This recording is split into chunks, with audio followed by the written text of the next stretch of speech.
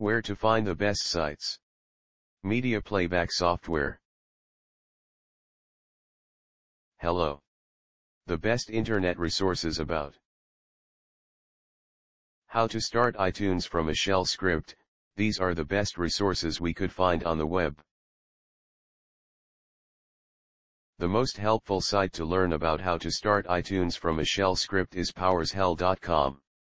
See the page titled PowerShell iTunes, powershell.com PowerShell scripts. This is the link.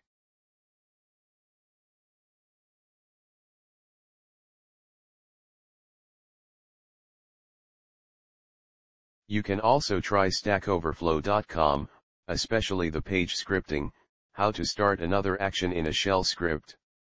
This is the link.